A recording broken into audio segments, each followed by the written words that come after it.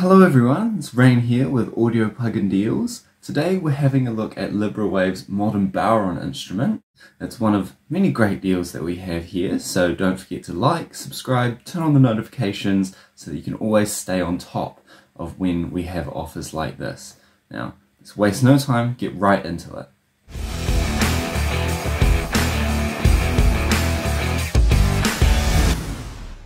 So a good first question for some of us might be, what exactly is a bodhran and why is it spelled like that? I can't tell you the second one, but the first one we can definitely go into. So it's a Celtic frame drum.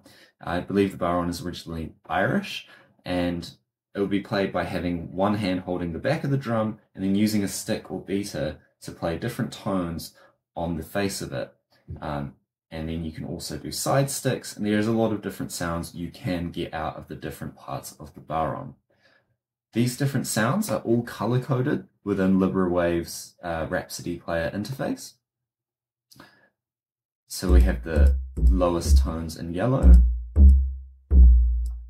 some different velocities there, spread over 2 octaves so you can easily bounce between them on your keyboard to create the type of rhythm bodhran players would have. As we go up, green is the medium tones, and climbing further. And then we're starting to get the higher tones and the clickier ones, with the grey being the side stick. Now, we have 3 different choices of stick. The tipper is the most traditional one. The hot rod is like a bundle tied together that's sort of halfway between the tipper and the brush, which is the softest sound. The hard. And these each have their own envelope, as you can see if I go between. So if you modify one of them with just standard attack, hold, decay, sustain, release controls, and a curve here as well, those modifications just apply to that choice of beater. And now the other crucial thing, we kind of touched on it, is velocity. So here we have a tool for scaling the velocity within the bodhran instrument. So the x-axis is what velocities you're putting in with your sequencing or your performance. The y is what comes out. So if we did this, it means that up until velocity 93, it would actually be reducing those velocities quite a lot. And then the higher velocities can poke through as normal. So you can change the scaling. The line is showing which velocity the current note you're playing is. So you can see there, it's affecting it. And then you can add nodes by clicking, you can remove them by right-clicking, and you can change curve by right-clicking and dragging between 2 nodes as well. So the way I have it here, it would be leveling out all of these sort of middle velocities while enabling the higher velocities to be quite sharply higher and create a bit more contrast from those middle ones. And then you get that dynamic variation. So you can shape that as you want. You have expression to change how forcefully it's being played. It's very quiet there, muted. And then damping is a filter.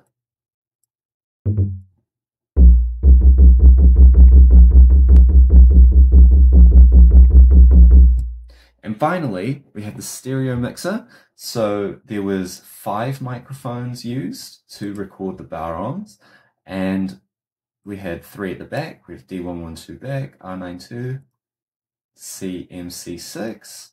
You can adjust the volumes, you can adjust the panning, and the same for the 2 microphones at the front.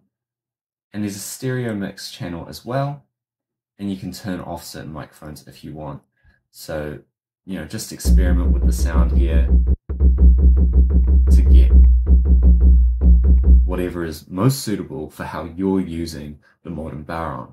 Now let's look at the presets, because we do have 4 different drums, all with the same presets, which are just ways of getting different patterns out of the bodhran more easily, and they're conducive to certain ways of playing.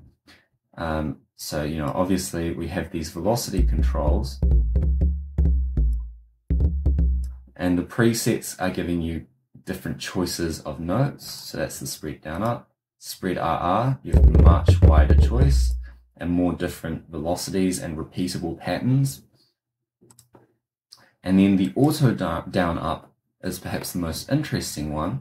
This is alternating between down and up strokes, so you get quite a different sound.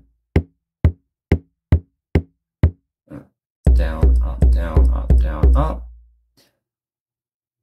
And then if you change the time signature here, within a 3/4 pattern, you get down, up, down, down, up, down.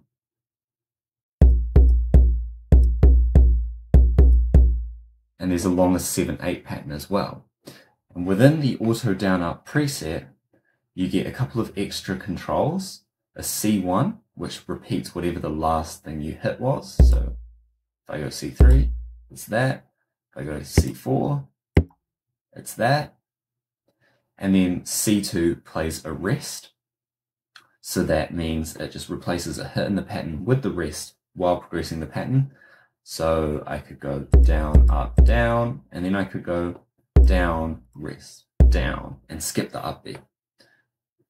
And D2 will reset the whole pattern to the beginning. So if you play it in the middle of a pattern, it will restart it. And so within this, you can then start to shape the rhythms more. And if you combine it with all the velocity controls that you have available, you can create quite convincing, quite fast, and quite exciting rhythms. This is the beat that the modern bodhran instrument inspired me to make. I've paired it with some uilleann pipes, which are another Celtic instrument, the elbow bagpipes, as well as some orchestral elements for texture. And you can hear a little bit the bodhran in action from someone who is completely not an expert. There's definitely more possibilities beyond this, but you know, even I was able to get something that I thought sounded quite cool. So let's have a listen.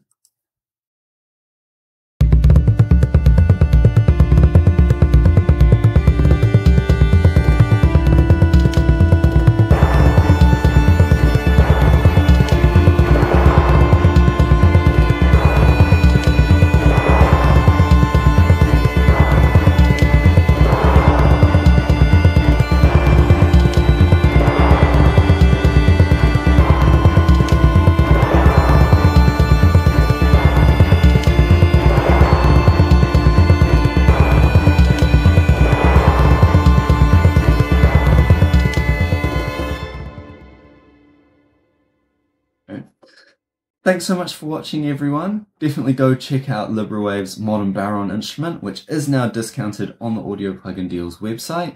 You can check it out in the link below. Definitely go have a look. As I said, subscribe to the channel if you haven't already. Until next time, that's all from me. See you later.